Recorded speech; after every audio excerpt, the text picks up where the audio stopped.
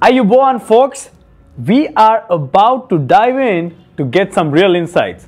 So where do you start getting insights? I mean, there are so many things: acquisition, behavior, outcome, this and that, a whole lot of things.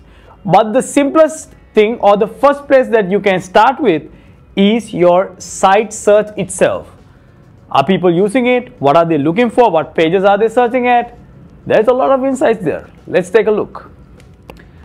So primarily you can create two segments, and this is a standard report. You go to behavior, you go to site search, you have this usage. It's a standard report, but it has some good insights. Let's see.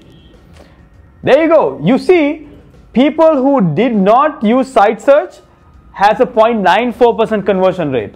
But if you use site search, you have a 4.78.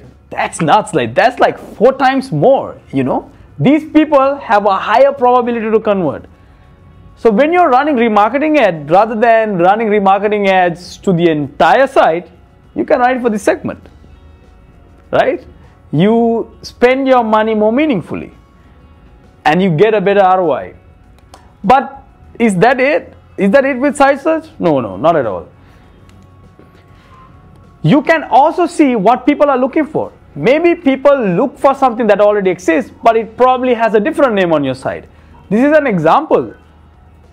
People, when we looked at this apparel e-commerce site, people were searching for frogs. The highest number of searches was for frogs, but there was not even a mention of the word frogs. You know why?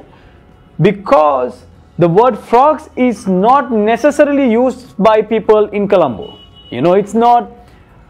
People who speak more fluent English use the word dressers, and people who are not very good at English kind of use the word frogs. But you see, this apparel brand's customer were the people who were outside Colombo. They were focused on outside Colombo, outside the city. So their brand, actually their people actually use this language. But we didn't even have it on the site. So what did we do? We came up with a hypothesis. We found out, okay, a lot of people are searching for frogs and they are not actually buying. I mean, they're not finding it. So what we did was, we created the hypothesis that if you add the word frogs to the site in places where there are dressers, the conversion rate will improve. If you have the word frogs more on the site in relevant places, the conversion rate will improve. That was our hypothesis. And we created an experiment for that. What the experiment? We created one control which only had dressers, one variant which had dressers / frogs. So we did it in every place where dressers was there. And you know what? We were able to improve our conversion rate by 30 million Sri Lankan rupees. That's like, whoa. And the conversion rate improved by 12%. I mean, that's a big deal. That's a big number. And by the way, that's my girlfriend. Just kidding, that's Jacqueline. She's like, you know. So that kind of insights you can easily get with site search. And you can get insights that can get you exponential growth. That's it. That's about it.